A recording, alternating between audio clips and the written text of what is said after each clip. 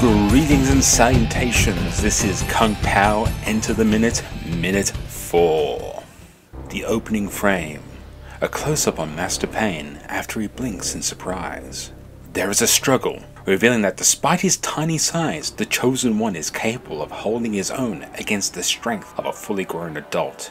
Master Payne exclaims as the Chosen One proceeds to kick him in the face several times before drawing back the dagger for another strike. The Chosen One somersaults out of the way of the dagger and then does a flip to kick one of the minions, knocking him against the wall, before spinning in the air and landing deftly at his feet and striking an action pose. Master Payne orders his minions to kill it! The other minion proceeds to chase the baby as it backflips off the wall, letting the minion faceplant into it, dropping him to the ground. The Chosen One, spinning through the air, lands on possibly the first minion who was standing, causing him to fly around in confusion before finally crumbling to the floor, allowing the Chosen One to roll away. After a quick look, the Chosen One rolls back around, knocking into Master Payne. The confusion causes the minions to run away, but they both receive an iron claw in their back for their cowardice. There is a short lull in the action, as Master Payne searches the darkened shack for trace of his opponent. However, a pair of quivering booties underneath the bed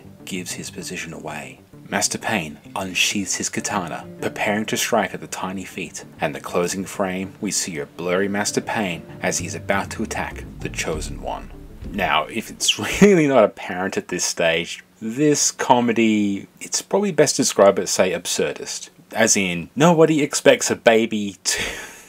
As stupid as it sounds to exclaim something like that, there are people that don't get absurdist humour and they take a lot of things like media that is blatantly silly very seriously, or they will only like highbrow humour and they don't like lowbrow humour or something like that. From a critique point of view, this is a very important scene because basically this tells you what the movie you're going to get. Not necessarily all the plot and everything like that, yeah, that's important, but this tells you what type of movie you're going to get. This is a movie where within the first 4 minutes you have a baby doing kung fu against 3 grown adults and holding his own. This is not meant to be taken seriously. I don't feel like I should point this out, but you'd be surprised. So it does form a very important part in this world building. It telegraphs to the audience, this is kinda silly and absurd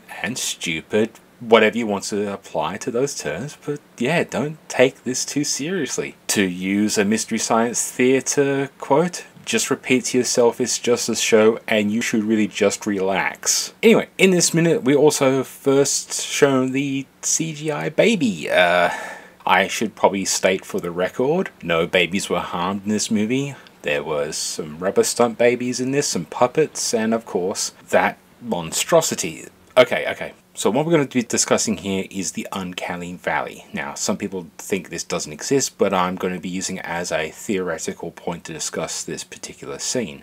This is regards to facsimiles. This is great when you want to discuss, say, movie monsters and the othering of people and stuff like that. So the further away it is from representative human, the more we disassociate it. So like a zombie, even though it's a humanoid, it's very non-human, so we don't have empathy for it, we don't associate with it, we automatically other it, and it's signified as bad, corrupt even. Now as you get closer to being more recognizable human, that's when our empathy starts to get a little bit stronger. Let's say a fictitious character, Commander Data from Star Trek. He's very human presenting, but his skin tone and his eyes are very other. He's very much representative human. We know he's a android, and we kind of accept it. But with CGI, it gets a bit wonky, because as soon as you get closer to a human, it starts to drop, and that's the Uncanny Valley. It gets to a point where we just reject it. It looks fake. And the reason I come back to this now is we've got a really clearly fake baby on screen. Now, I have no proof of this, but it wouldn't surprise me if this particular CG model was directly inspired by the dancing baby meme. Now, the reason I say I have no proof of it, but the timeline could possibly match up. So about 1996, oh god, that's a long time ago now. So 1996, one of the very kind of first viral internet videos was this thing called Dancing Baby. It originated as a collection of experimental testing data and files, ultimately released in autumn of 1996 as a product sample source file, brackets sk_baby.max brackets, with the 3D character animation software product Character Studio. Used with 3D Studio Max, brackets both products from Kinetics/Autodesk brackets. It was a tool, and someone rendered it out and popped up in and spread like wildfire. It didn't get mainstream recognition, however, until the TV series Ally McBeal started using it. Oh god, Ally McBeal, that was what, yeah, 1997. Wow, pretty much a generation since Ally McBeal was a big thing. So for those that don't know, if you've watched the Futurama episode called with the TV show Single Female Lawyer, that's Ally McBeal, and the dancing baby was a hallucination of some sort that she had. I didn't watch that many episodes, it was not my thing, but doing a little bit of research, it was usually accompanied by blue Swedes hooked on a feeling, which is funny now that that's very much associated with Guardians of the Galaxy, and ironically the first movie and not the second one with Baby Groot. There you go. Either way, the reason I bring this up is that it could possibly be the same model with some modifications to give it like darker hair based on the actual child in the scene, but like it's uncannily similar. They just probably added the extra booties and they probably darkened down the diaper to make it match, but without a shot-by-shot comparison, I reckon it's the same model.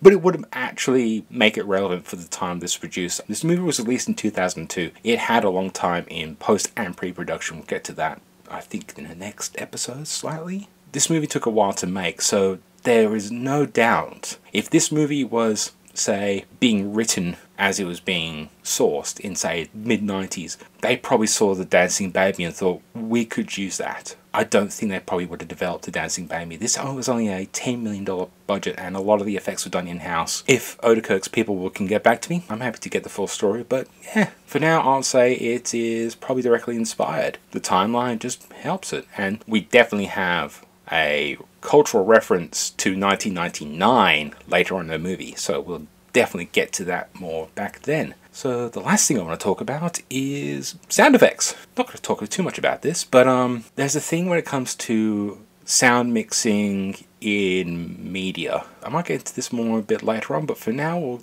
take a shallow walk in the puddle that is like really deep. Part of a media experience like this is, as much as the visuals, it's also sound. When I said about the gong in the previous episode, how it doesn't really fit in the scene, but people accept it because it's part of that world. You don't question it. And this is one of the common ones that people tend to get a bit iffy about now because there's more knowledge about how wrong it is. But whenever a sword unsheaths, it doesn't make the metal ringing noise. And this one does, especially katanas. For those that don't know, a katana's scabbard is typically wood. It may have a metal ring on the top. Really doesn't make that much sound. So I just happen to have a katana with me. I'm just going to unsheath it. So that initial metal bit there, that's the metal on metal. But the rest of it, there's no... Except that last bit there, there's no real metal sound. That's because it's mostly wood. How's that for a live demonstration, folks? My particular katana is a pirate katana from Pirates of the Caribbean. I think it's the one that the pirate lord has. I don't know, I got it cheap on eBay a few years ago. That's a quick draw of a katana. You can also hear, that's pretty low. That's very silent. I'm actually having to hold this really close to the microphone. I'll do it one more time. So yeah, the long metal shling is a post-added effect. The more you know. So let's go to the audio commentary. In this part, Steve is explaining some of the technical sides of production. It's an amalgamation. We started with the old footage. I wrote the script while I was looking at the old footage. 50% of the footage is new, and we rebuilt all of the original sets from the old film down in Mexico at Fox Studios Baja, home of Charlie Arneson. What I would do is then it gave me the freedom. I body doubled all the actors, so I had the freedom to add anything within a scene that I wanted to add, shoot new angles, put myself into the old film. Okay, and now we get to one of my favorite parts, the "what were they really saying" moment. I must be nursed! I think he says, "I must be nursed." I don't know, it's very obscure, because I even listening, I think, did he actually say the written? I don't know, but I think he said he must be nursed. We'll just assume it's that, knowing what happens to him. Well, yeah. Now we cut to the audio book part. Kill it. So there you go, that's that's all there is for this particular minute. Thank you for listening. Please like, share, subscribe. At the time of this recording, it's still very early days. I'm recording a bunch at a time. Well, I can. I've got a Facebook page now. It's facebook.com/KungPoWMinute, or you can find more of my work on Facebook/FanboyCrossing, YouTube. There's links down in the description. Please like the page, share along, do all that other stuff. I'm sure I'm missing something. Yeah, I've got Ko-fi. If you want to send me some money that way, a one-off payment, you know, any little bit helps. I have now reactivated my Patreon. I kept saying that for 3 episodes, but now it's actually there. And yeah, I've just got a minimum $1 tier, which will get you early access to videos. I have got a bulk of these, so I'm going to upload them as much as possible in a short amount of time, so I've got a good backlog.